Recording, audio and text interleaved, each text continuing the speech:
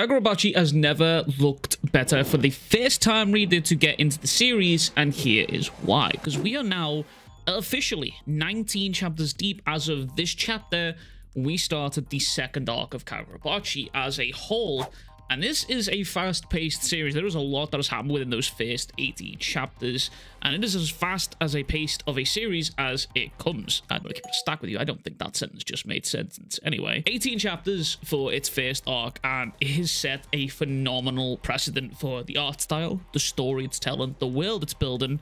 And on top of this, Kagurabachi actually just released its first volume and is becoming increasingly hard to find due to the popularity of said series and said volume. However, chapter 19 has officially arrived, and it sets us up with the next arc, which I'm going to affectionately dub the Shinichi retrieval arc. I don't know if it's going to be called that, but I'm just going to call it that. It feels like it should be relevant to the name.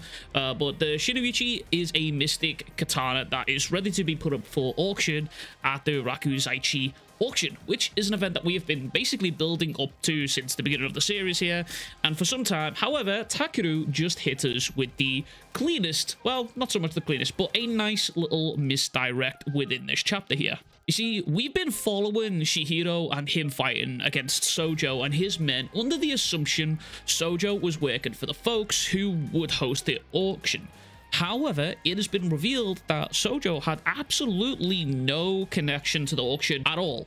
What Takeru is planning to do with all of this and where the story goes remains to be seen, but we've been given a bit of a mystery to unravel as the story unfolds. And that's where Kagurabachi actually excels. It was currently excelling for me anyway. It's something that I love about a good shonen story, or just any story in general, any form of media, is that it's a good mystery. I love the idea of connecting the dots between something that the author's trying to tell us and also coming up with my own crazy crackpot theories to try and explain what I'm seeing with the pages here. However, Takeru drops us into a flashback of someone spectating Sojo versus Chihiro and their first round here, their first fight, and the encounter that started all of their rivalry and all of their intense back and forth. However, this unknown spectator, who's later named as Hakuru Sazanami, basically has his life changed by witnessing Chihiro tank a lightning blast, which, if I'm honest, is pretty based. I think if I watched a dude tank a lightning blast, I think I'd probably reevaluate my life also. However,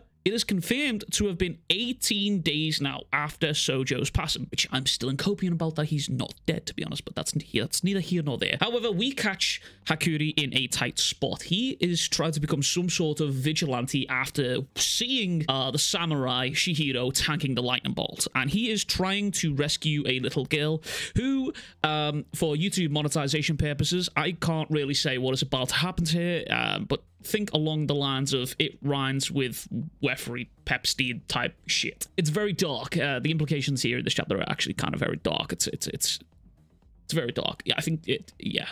Anyway, Hakuri? No, that's the wrong series. Anyway, Hakuri tries to use sorcery to take these dudes out. Now, keep this image in your mind because it comes back into the fray a little bit later. However, Chihiro appears and absolutely decimates the entire floor, which is, it's a good thing because Hakuri here absolutely failed on his Iso attempt here. Now, in my previous video, I mentioned that I wasn't so sure Chihiro was going to be able to recover his arm. I speculated that Char may not actually have the capacity to heal him yet, and it kind of looks as if I was right there, which I'm kind of sad about. I'm gonna keep it a stack with you. I didn't really want to be right on that one, but it seems as if I am kind of right. Chihiro seems to be back in perfect health. However, he is actually missing an arm, and we know this because we see this in multiple frames, multiple panels, which it's obviously pretty brutal. It's a brutal reminder of the fight that happened between him and Sojo, and as I theorized, I think I said this in the video, or maybe I said it on Twitter, I can't remember. Follow me on Twitter, by the way. But also, I feel like he may be choosing to leave the arm unhealed purely out of a reminder for Sojo and what Sojo stood for, because remember, so far within these 18 chapters, Sojo was the complete and utter opposite of Chihiro. They were two sides to the one coin here. They represented complete and utter opposing values, and Sojo really made Chihiro fight for his fucking life. So it is a potential that he is choosing to purposefully not heal that arm. But you guys also left a lot of theories in the comments below, and I wish you would do that same thing on this video. Also make sure to like the video. Hey, you guys left a lot of theories on what you think might happen with his arms, and I saw one the other day, which I think was also on Twitter, that Chihiro could possibly use Nishiki to recreate a new arm for combat, which I can't lie, I think that would be sick. I really, really like that idea. But the fact that we are 19 chapters deep and Chihiro has suffered such a grave injury is actually kind of wild to me. It's even more wild to me that this actually hasn't been healed yet. So if I had to guess, I would suspect that we are going to be seeing Chihiro for the foreseeable future with only one arm. A true new one-armed protagonist, Shanks Guts style. I can't really think of any other one-armed protagonists now that I'm thinking about it. Shanks isn't really a protagonist. I'm gonna shut the fuck up. Next part. However, we get this flashback of Chihiro and Shiba talking about the events that transpired at the castle, basically, which leads to the reveal of what I mentioned before, that Sojo actually had nothing to do with the auction, and how he came to possess the Mr. Katana Cloud Gadget still remains to be seen. We have no idea how he actually came to be in the ownership of said blade.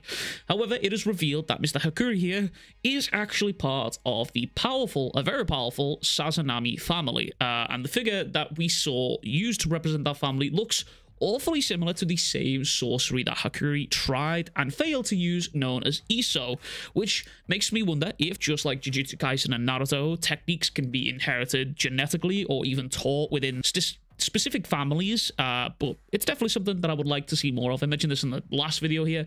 It's something I would like to see Takuro do, is expand more on that power system. I'm a sucker for a good power system. It's one of the reasons I really love Jujutsu Kaisen and Hunter x Hunter. I love a deep, in-depth power system. But I'm okay with a bit of a mysterious one and stuff a bit left up to a chance here. I would like it. Maybe even if he explained it in a way that, yeah, all the guys in the universe, they kind of don't know what's going on. They're tapping into a power that they're not quite sure they can control yet, but some of them have learned to harness it in certain ways. Here we have it. Hakuri here tries to speak to Chihiro, but Chihiro, he kind of wants nothing to do with this dude's business, and he tries running away from him until he realizes there's actually part of the family that he's trying to find, that actually the family found him first, essentially. And there we have it. In one chapter, Takuro just gave us a flashback sequence, giving us a different perspective on round one of Sojo versus Chihiro and how that affected that person's life, setting up the goal for the coming events, and how that person who spectated that one fight that seemingly seemed innocuous to us is actually going to come back into the story and help us progress the story further, which I kind of really like that story. I like that kind of elements of storytelling. Will it go smoothly? Probably not. There's a lot of mysterious moving parts going on right now, and I'm incredibly interested to see where it all goes. But if you haven't already, you should 100% go and read Kagurabachi, support the official release, and also consider subscribing to the channel for more Kagurabachi content. We do that shit every Sunday or Monday here, and we're going to be looking to put out more and more content because this is a really fucking fun series to cover. But anyways, that's everything from me. As always, I will catch you guys all in the next one. Much love, big fucking kisses, peace.